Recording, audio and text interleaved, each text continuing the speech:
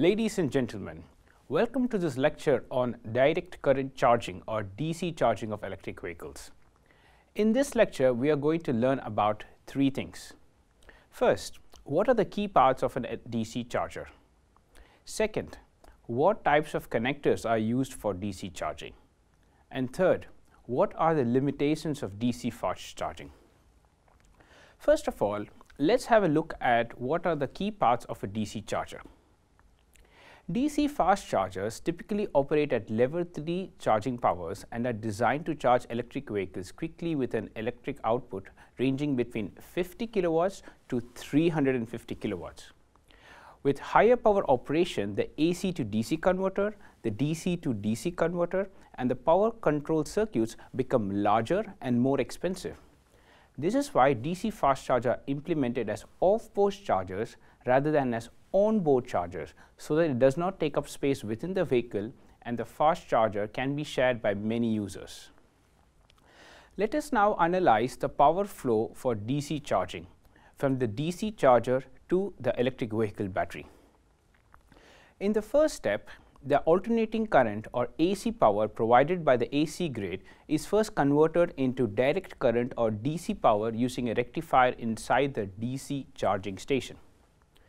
Then, the power control unit appropriately adjusts the voltage and current of a DC converter to control the variable DC power delivered to charge the battery.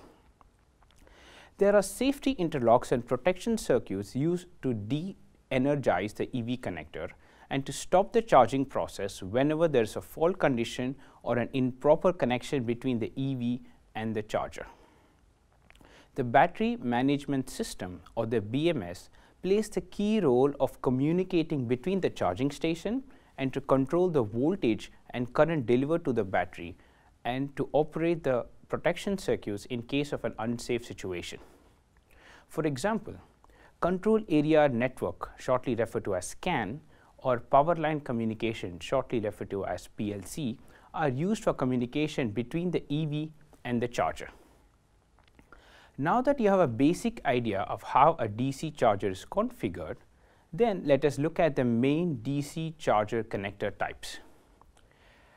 There are 5 types of DC charging connectors used globally. First is the CCS, or the combined charging system, called the Combo 1 connector, which is mainly used in the US.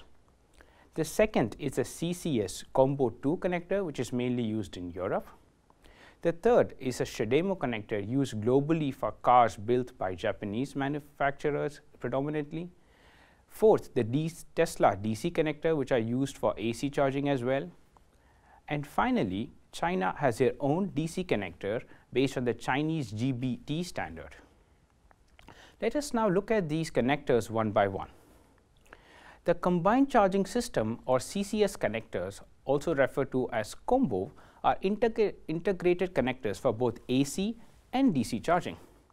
They are derived from type 1 and type 2 connectors for AC charging by adding 2 extra pins at the bottom for high current DC charging.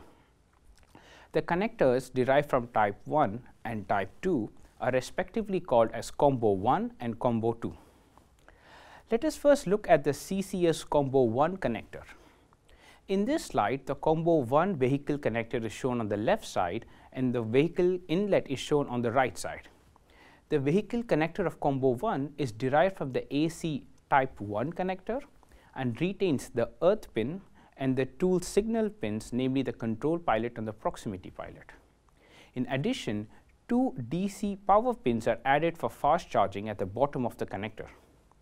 On the vehicle inlet, the pin configuration in the upper part is the same as the AC type 1 connector for AC charging, while the bottom 2 pins are used for DC charging. Similarly, the CCS Combo 2 connectors are derived from the AC type 2 connectors and retain the earth pin and the 2 signal pins, namely the control pilot and the proximity pilot. 2 DC power pins are added at the bottom of the connector for high power DC charging. Similarly, on the vehicle inlet side, the upper part facilitates the AC charging from 3-phase AC, and at the bottom part you have the DC charging. Unlike type 1 and type 2 connectors that uses only pulse width modulation or PWM signaling on the control pilot, the power line communication or PLC is used both in the combo 1 and combo 2 chargers, and this is produced on the control pilot. Power line communication is a technology that carries data for communication on existing power lines used for simultaneous transfer of both signal and power transmission.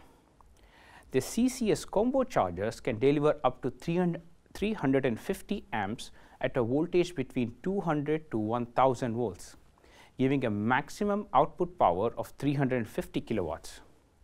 It must be kept in mind that these values are continuously updated by the charging standards to cater to voltage and power requirements of new electric cars. The third DC charger type is the CHAdeMO connector, which is a type 4 EV connector.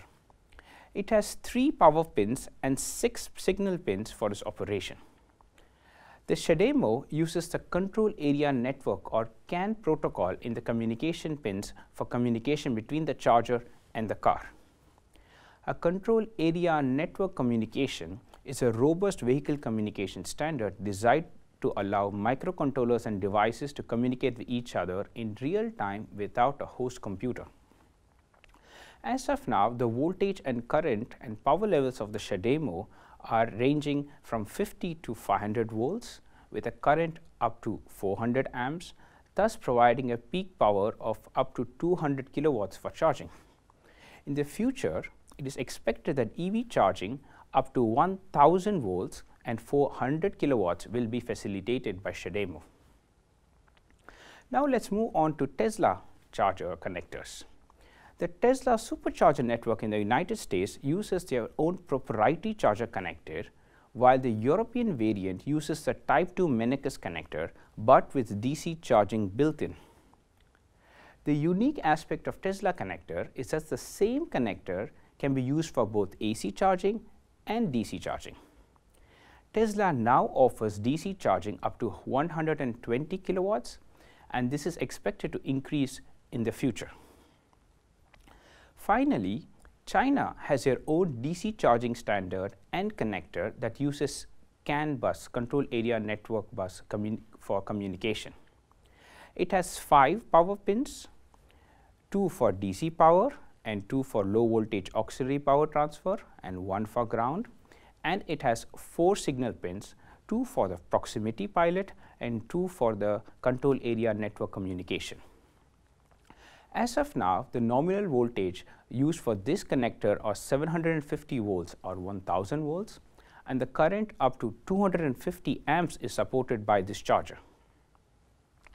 As you can already see, fast charging is quite attractive because of the very high charging powers going all the way up to 300 or 400 kilowatts.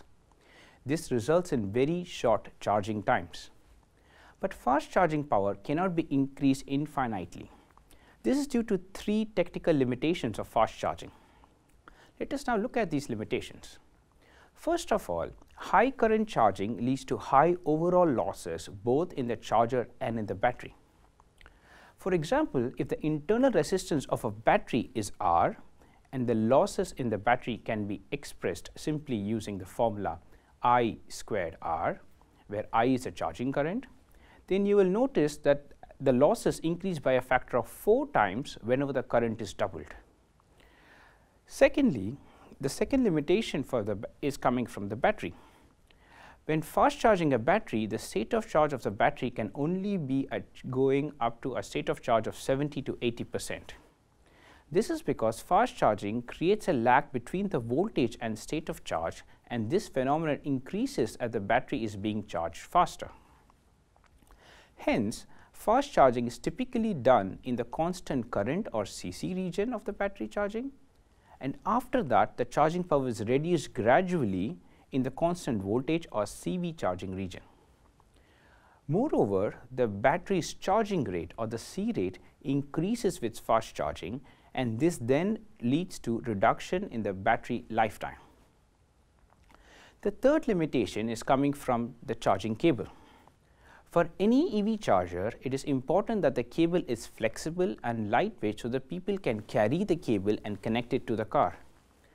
With higher charging powers, thicker and thicker cables are needed to allow more charging current, else it will heat up due to the losses. DC fast charging systems today can already transmit charging currents up to 250 amperes without cooling. However, in the future with currents above 250 amperes, the charging cables would become too heavy and less flexible for usage. The solution would then be to use thinner cables for the given current with cooling systems built in and thermal management to ensure that the cables don't heat up. This is of course more complex and costly than using a cable without cooling. So, to wrap up this lecture, in this lecture we saw the key parts of a DC or a direct current charger.